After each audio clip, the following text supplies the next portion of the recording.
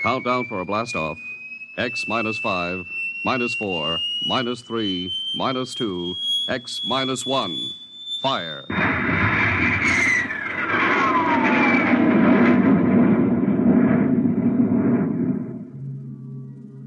From the far horizons of the unknown come transcribed tales of new dimensions in time and space. These are stories of the future, adventures in which you'll live in 1,000,000 could-be years on 1,000 maybe worlds. The National Broadcasting Company presents X minus 1.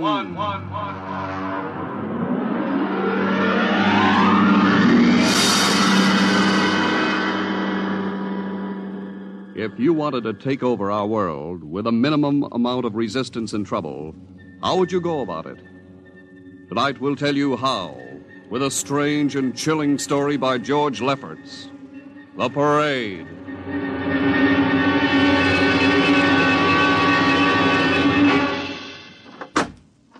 You are Mr. Sid Ryan. The same. My name is Luchar. I am a Martian. Pleased to meet you, Mr. What was that again? A Martian? As in Orson Welles? Precisely. I'm a Rotarian myself. Sit down. Thank you. Now that we've had our little joke, Mr. Luchar, what can Publicity Associates do for you? I am interested in obtaining publicity. It has been my observation that advertising and publicity are the very backbone of earthly civilization. Spoken like a true Martian, Mr. Luchar.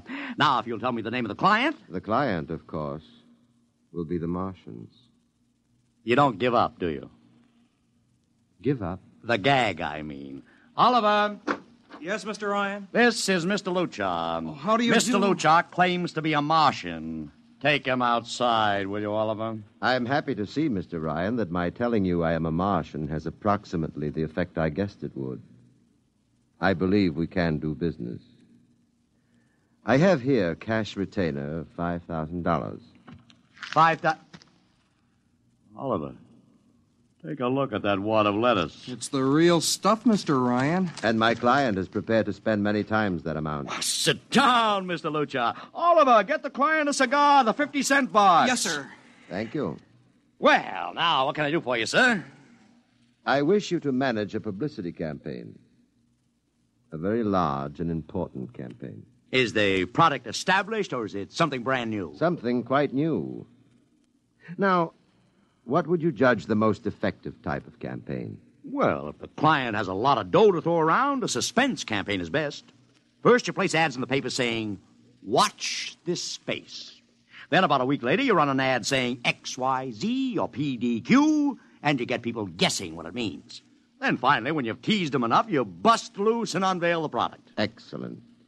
We will conduct a suspense campaign. Of course, in this kind of campaign, secrecy is very important. Once the name of the product leaks out, it spreads like wildfire, and the whole campaign is kerfloppo. Quite so, quite so. The utmost secrecy. You realize, of course, these things cost like crazy. Would, say, $1 million cover expense? Come again? I said, would $1 million cover it? Why, yes, I am at... You did say $1 million. I understood that you have handled some very large accounts. Of course, if this is too big... No, not at all, not at all. As a matter of fact, I seldom touch anything less. Right, Oliver? Huh? Oh, of course. That's right, Mr. Ryan. Absolutely right. Yes, sir. You will begin, then, by saturating the newspapers, the radio, the streetcars with a very simple statement. What's that? I will write it on a card. Here you are. The Martians are coming. Say, that's not a bad teaser. Got that, Oliver? Yes, sir. The next ad will read, June 1st is Martian Day. June 1st is Martian Day. What happens on June 1st? The parade takes place. What parade? I wish you to arrange a parade up Fifth Avenue. You mean like the Macy Parade? Exactly. Except that the theme will be the world of tomorrow, the Martian world. My client would like it to be a gay affair. Balloons, clowns, pennants, pretty drum majorettes. Say, that sounds terrific. I might be able to interest the department stores in a tie-in. Fine. The parade will climax the campaign. On June 1st, the product will be unveiled. Good enough. By the way, Mr. Luchar, just what is the product? What are we selling? Oh, no, Mr. Ryan. Secrecy, remember? Yeah, but after all... Mr. Ryan, all will be revealed to you in good time. For the moment, let us say that we are selling a concept. A concept? The concept of invasion from Mars.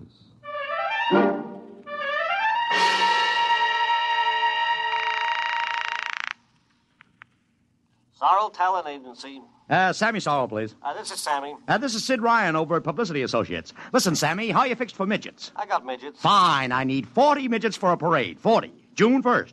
And listen, Sammy, I want them dressed in little spacesuits. In little... You know, like men from Mars. Mars. Okay? And I want some movie extras, maybe 50 of them. 50. Also rigged up like men from Mars. Make them look gruesome. Got that? Gruesome. Also, I need some horses with pretty girls on top of them. Maybe you can get that bunch from Maroney's Traveling Circus, the one we booked for the Fireman's Parade in Albany last year. Yeah, I'll try, Sid. Never mind the expense. Just get me the talent. It sounds like you landed a big client there. Who is it? It's a secret. I gotta hang now. Call me back, Sammy. Right. How you doing, Oliver? Oh, fine, Mr. Ryan, just fine. I got 100 small boys pasting little stickers. The Martians are coming on the subway platforms. Good. We got full-page ads in all the dailies. Good. And 10-second spot announcements on every local station. Good. It's costing a fortune. Good. The more it costs, the bigger our percentage. Spend like you were going to the electric chair, Oliver. Yes, sir. How are you making out in the parade? If it comes off, it'll be the biggest thing since Bonham invented the midget. I've got Macy's, gimbals, and sacks to contribute floats. Everything is built around the Martian theme, see? Even the horses will have long feelers attached to them and funny-looking extra legs. It'll be sensational. That sounds fine, only... Only what? Mr. Ryan, we don't even know what we're selling. Oliver, my boy, do you think old Sid Ryan has been sitting here spending all this moolah and not putting two and two together? You mean you know who Luchar represents? Just by accident, understand? I have learned that Century Pictures is making a big new epic. One of those expensive pictures they make in secret and then spring on the public because they don't want the other studios to get the jump on them. What's the picture? A space opera titled Invasion from Mars. Get it? Oh, I begin to see. Also, by mere coincidence, it's supposed to have its premiere sometime around June 1st. You follow me? Yes, but Mr. Ryan, Century has an exclusive contract with New Feature Syndicate for all their publicity. Suppose Century Pictures doesn't like the way New Features is handling their stuff. They want to get out of the contract, but New Feature says no, so they have to get around the contract. A man named Luchar, client unknown, starts publicizing the Martian invasion. Need I go further? Oh, I don't know, Mr. Ryan. Sounds pretty far-fetched to me, but I don't know. That's what I like about you, Oliver. You're so innocent.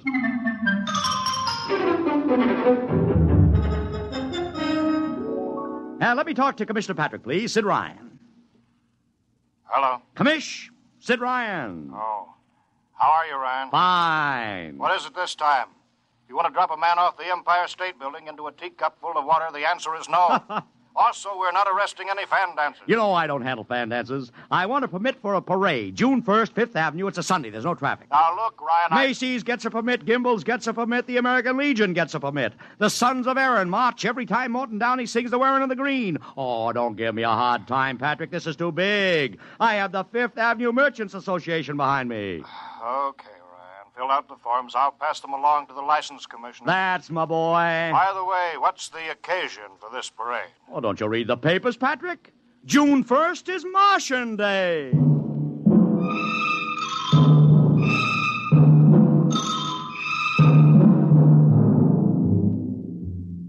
How is the campaign going, Mr. Ryan? Like wildfire, Mr. Luchar, like wildfire. Everybody and his brother is going along with the gag. Yesterday, we distributed 50,000 Martian hats to school kids. I got some of the merchants doing World of Tomorrow displays in their windows. Every big novelty manufacturer in town is climbing on the bandwagon. They want to get into the parade with floats, giveaways, anything. Everybody smells a buck to be made. I wouldn't be surprised if the mayor himself declared Martian Day.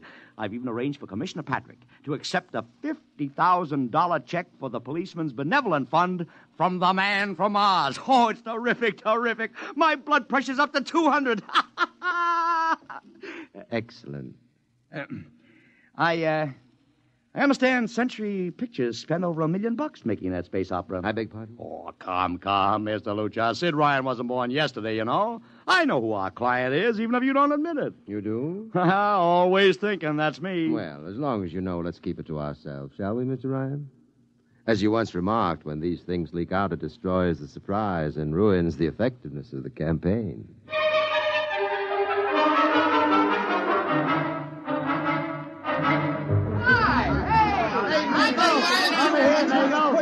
Ladies and gentlemen, this is Ken Daly speaking to you from our portable transmitter atop the reviewing stand for the much-heralded Martian Parade on Fifth Avenue. It's a beautiful sunlit day here in New York, a perfect day for a parade, and the streets are packed with thousands of spectators all eager to find out what this is all about. There's an air of shrill expectancy. Some of the kids and their parents have been camped on the curbstone since early this morning to be sure of ringside seats when the so-called Martians pass by. I've just had word from Saul Brown up at Central Park Mall that the Martians have landed from big pink balloons.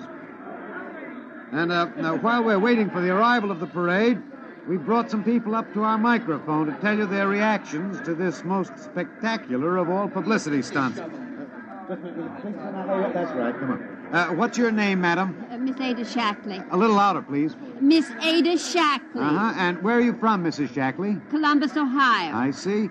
And I see you have your family with you, too. Two little curly-headed blonde boys. Are you in New York on vacation? We came for the Shriners Convention with their daddy. What do you think of Martian Day, Mrs. Shackley? Well, it all seems very strange to me, but the boys have been pestering me to watch it, so we've been standing here 2 hours. I can't make head or tail of it. Well, neither can a lot of other people, Mrs. Shackley. But judging by the thousands here today, there's a lot of curiosity. Curiosity killed the cat, folks say. Well, let's hope not. Thank you, Mrs. Shackley. Mr. Ryan's here. Right. And this is Mr. Sid Ryan, ladies and gentlemen, the publicity man who's the brains behind the Martian Day stunt. Hello, Sid. Good morning, Kenneth. Easy, not so close to the mic. Oh, sorry. Hey, Sid, you've certainly lifted the lid this time. Looks like it, doesn't it? Sid, there's been a great deal of speculation as to exactly what all this is leading up to. I've heard some folks say it's a big war bond drive. Others think it's just to stimulate local business. And, look, I understand in the trade itself, the smart money says you're building for the premiere of Century's forthcoming extravaganza, Invasion from Mars. Now, come clean. Can you tell us what the real story is? Ken. I'd like to, but honestly, I can't. Oh, man of mystery, eh? Are you going to watch the parade from the stand here? No, Ken, I can't stand noise. I'm going out to my office and watching comfort. Well, thank you, Sid Ryan, and good luck. And here they come, ladies and gentlemen. The first units of the big Martian parade, swinging down Fifth Avenue with fanfare, colored streamers, music, confetti, floats, all the trappings of a Mardi Gras. And here in the vanguard is a whole troop of little midgets in weird-looking pink and blue spacesuits, carrying Rube Goldberg weapons with signs painted on them. Let's see, I can read one which says, Atomic Blaster. Another one has a placard reading, We're Martian through Georgia. And here come the clowns, laughing and falling all over each other. They're giving free sugar candy to the kids along the way. Yes, ladies and gentlemen, this is a happy, laughing crowd along Fifth Avenue today. A true reflection of the great sense of humor and good nature that makes America the place it is.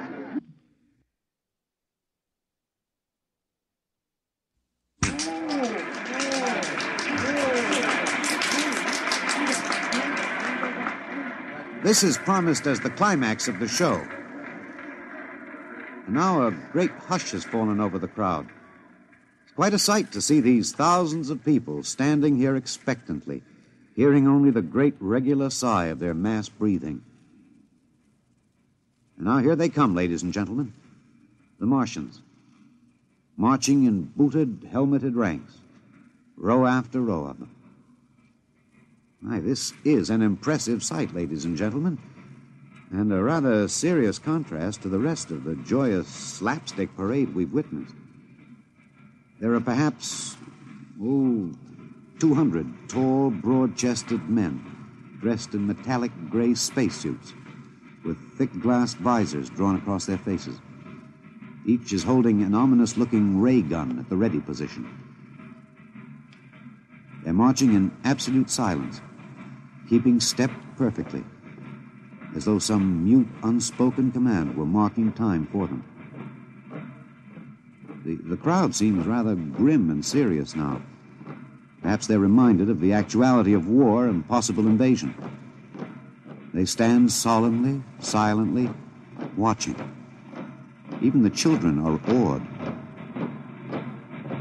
And now the first ranks of the Martians are moving past us down Fifth Avenue toward the reviewing stands at the square. No one moves. What's that? What's happening? There, a woman, ladies and gentlemen. She dashed out into the street. For what reason, I don't know. She attempted to lift the visor of one of the Martian spacesuits, but just as she reached the Martian, she fell forward in a dead faint. I tell you, I've never felt such mass tension in a crowd as we're experiencing here right now, today. All sorts of rumors have begun filtering back through the audience. There are excited whispers of she's dead, she fainted, and now an undercurrent of, what? They're really Martians. This is an example of how a single incident can precipitate mass hysteria, ladies and gentlemen.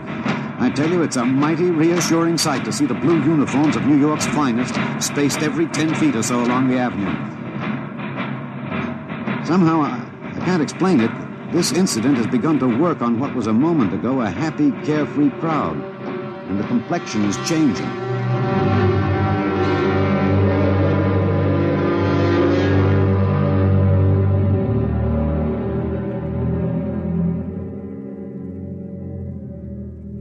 Mr. Ryan, did you see that?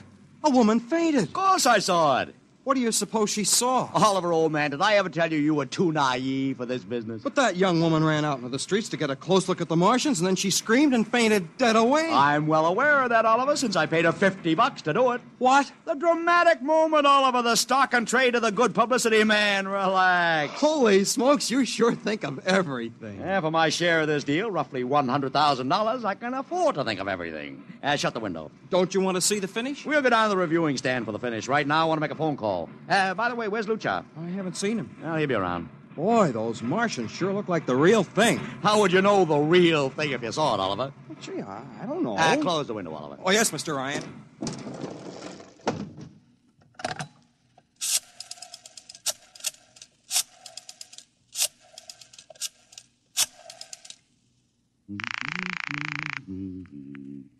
Sorrel's Talent Agency. Sammy, this is Sid Ryan. Say, listen, Sid, I was going to call you. I'm awful sorry about those Martians. What do you mean, sorry? They're terrific. Oh, don't joke, Sid. I mean it. Well, I mean it, too. They're great, great. Are you in the bag? Never felt better. You mean it, don't you? Of course I mean it. What is this? There are Martians in the parade? About 150. Of course, I only ordered 50, but Sid. under the circumstances... Sid. Well, what is it? Sid, don't you know? I couldn't get you a single movie extra. There's a studio strike in New York. I was going to call you, but I figured... Wait a minute. Where'd these guys come from if you didn't hire them? Well, I don't know. Maybe Oliver... Oh, hold on. Oliver. Yes, Mr. Ryan? Did you hire those Martians? No, sir, Sammy, this is on the level, isn't it? Honest, Sid, Okay, Sammy, I'll call you back. What's the matter, Mr. Ryan? I don't know. I just don't know. I've got to locate Lucha. What's Century Pictures number? Mr. Ryan, this is Sunday. Oh, yeah. Well, get me their publicity director, Marty Sanford, at home. Oh, yes, sir. 3, 2, 4. Here you are. Thanks. Sanford. Marty, this is Sid Ryan. Oh, hello, Sid. How's the big Fine, promotion? fine. Listen, Marty, this is dead serious. On the level. Get it? What's wrong? I've got to locate Lucha. Lou who? Lucha, come on now, Marty. This is life and death. The guy you sent over to hire me for the invasion picture. Invasion picture? Invasion from Mars, the space opera. Are you batty? Marty. That picture was shelved last month. What? Sure, back in the can. Too expensive and too fantastic. The big shots decided you can't sell a Martian invasion to the American public. And I never heard of a guy named Lou... Mother heaven. What is it, Mr. Ryan? You look terrible. That's too fantastic. What's too fantastic, Mr. Ryan? Is something wrong? Open that window. I want another look at those Martians. Yes, sir.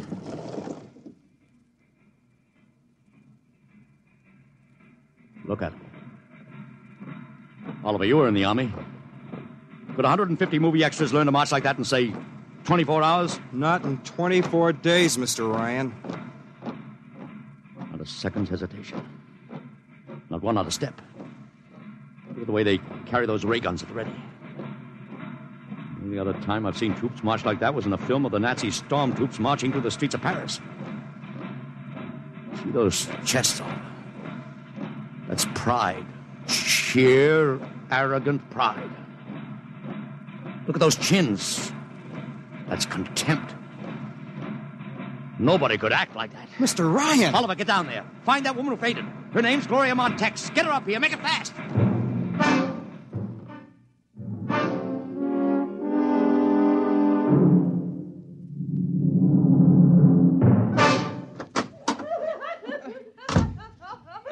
Here she is, Mr. Ryan. I can't get much sense out of her. Stay away from me. Gloria, it's me, Sid Ryan. Oh, don't kid me. You're a Martian. Gloria, settle down. No, you're wearing a mask. Baby, it's me, Sid. And underneath, it's awful. It's all big green eyes and those feelers like a catfish. Baby, snap out of it. Listen, what happened down there? You ran out and screamed like I told you, but the fainting, that wasn't in the act. Oh, go away, please. Go away. What'd you see? Oh, no, please. It's too awful. Please, please. Just one question, baby. Inside that helmet, what'd you see? You won't get anything out of her, Mr. Ryan. She needs a doctor. Okay, Oliver, I've heard enough anyway. You take care of Gloria here. Get her a drink. Where are you going? To see the commissioner. We got to stop this parade before things begin to happen.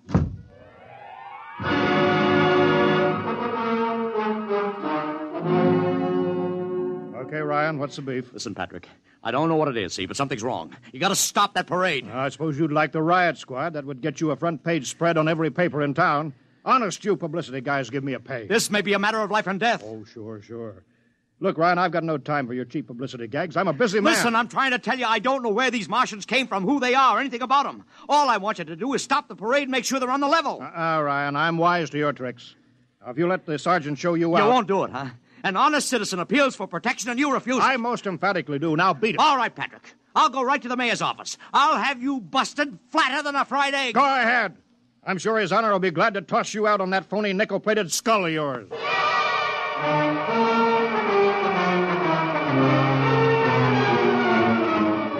You heard me, Ryan. You cannot see the mayor. Adolf, please. This isn't a gag. I don't want publicity. All I want to do is maybe prevent something horrible from happening. In case you don't know it, wise guy, something horrible is already happening. A couple hundred little kids are in the hospital with ptomaine poisoning from that phony Martian candy you passed out.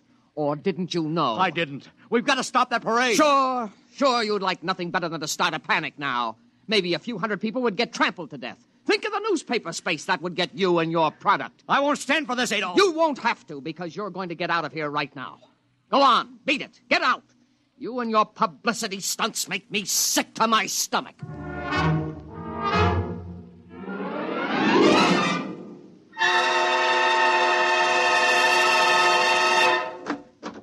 Oliver!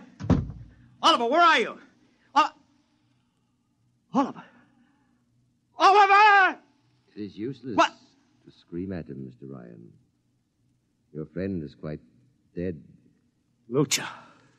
He wanted to run to the police with some story about a Martian invasion. I found it necessary to restrain him. Restrain him, you stinking murderer. Now, Mr. Ryan, collect yourself. After all our planning, it wouldn't do to have everything spoiled, now would it? Lucha, start talking and talk fast, because when you get through, I'm going to take you apart piece by piece. What's this all about? But surely you know, Mr. Ryan. After all, you've been publicizing it for months. Listen, you... Please, do not interrupt. You see, before colonizing your planet, we Martians sent advanced scouts to study your habits, your weaknesses.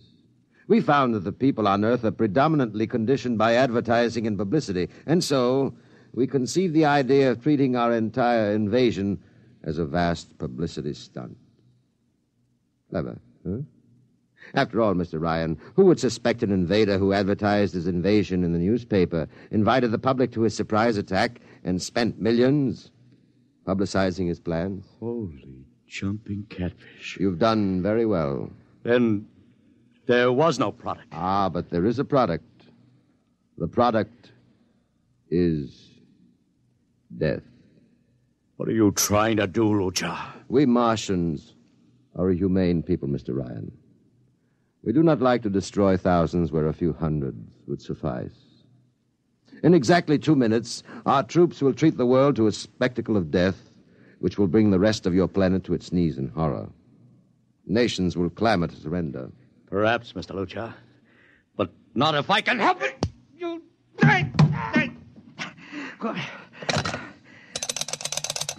Yes, please. Operator, this is Mr. Ryan. Get me the field telephone on the reviewing stand of the Martian Day Parade. Hurry. Anyone in particular? Just hurry.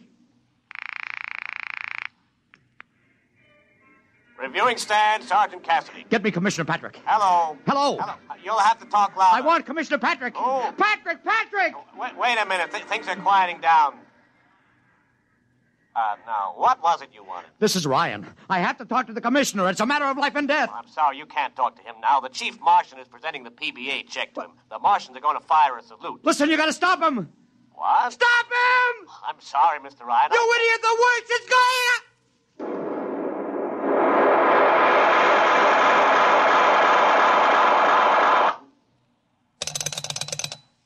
This is the operator. I'm sorry, Mr. Ryan. You've been cut off. I can't seem to get them back. Doesn't matter, operator. Nothing matters now.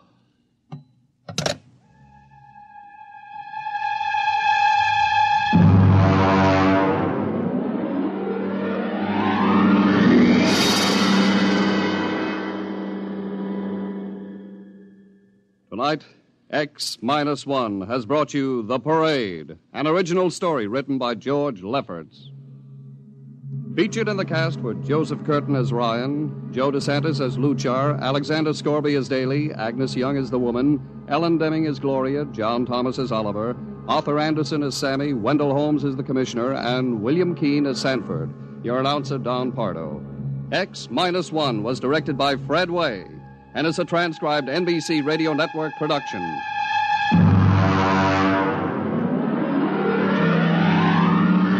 Next week, the tables turn. Instead of Martians invading Earth, we bring you a tale of men invading Mars. Ray Bradbury's brilliant short story entitled Mars is Heaven. Suppose you were a member of the first rocket ship crew to land on Mars, but instead of seeing Martians, you find that you've landed in a town that looks just like home, that all your dead relatives and friends are there to greet you, so that as incredible as it may seem, you think you're really in heaven. That is, you think so, right up to the fatal moment, the moment of X-1.